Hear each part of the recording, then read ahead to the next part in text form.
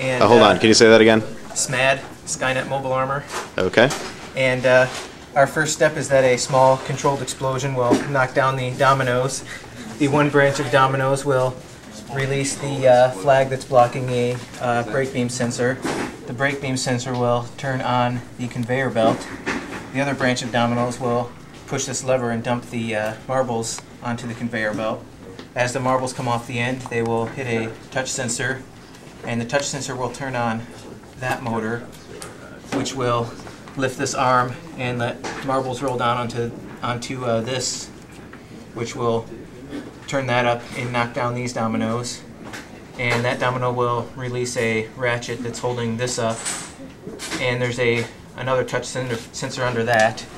And when that touch sensor is pushed, that will release the trigger to let the catapult go.